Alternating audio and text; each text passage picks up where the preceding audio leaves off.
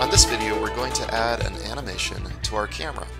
So we're going to learn about creating animations and keyframes, stuff like that. So to start with, we'll switch over to the Animation Design tab. And under this tab, we have all the tools we need for creating an animation.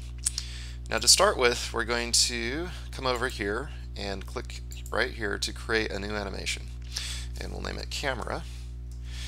And we now have an animation here to work with. Now we can come along here and we can add different animated properties. And in this case, we're going to be working on the camera. So I'm going to right click on the camera and add an animated property.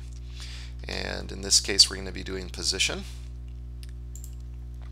And let's go ahead and just add one more keyframe to this. So we're going to insert a keyframe. Now if we play this animation, you can see the time, and it's also laid out up here. And we're going to spread this time out, so we'll get up to around about a 6-second animation. Now you can right click on a keyframe and move marker to selected keyframe, and that'll line you right up on that keyframe. Then we can come up here in our scene and we can position our camera to a new position. So we'll move it over to here and we'll move marker to selected keyframe and we'll end our camera way over here. So right now if we play the animation, you can see that our camera moves between those keyframes, just as you would expect. And we're on the editor view. If you switch to the camera view, we can watch the animation and see what we have. Now you can see that the car is moving right out of the frame. So we need to add a rotate animated property. So with this selected, we're going to right click on the camera, add animated property, and instead of position, we're going to add rotation. Just like that. You can already see that there's 2 free keyframes to start with. We're going to add a third, insert keyframe.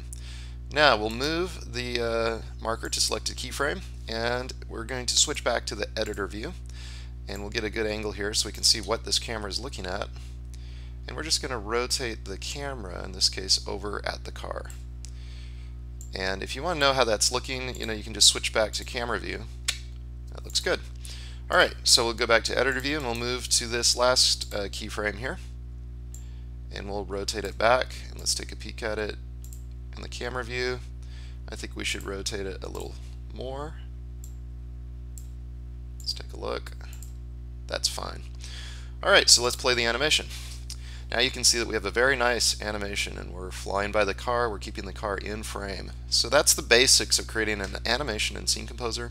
You can build off these basic techniques and it will also, Scene Composer does a great job of importing FBX animations from packages like 3D Studio Max. So a lot of times I just create the animations in 3D Studio Max, but you can also create very nice animations right here within Scene Composer.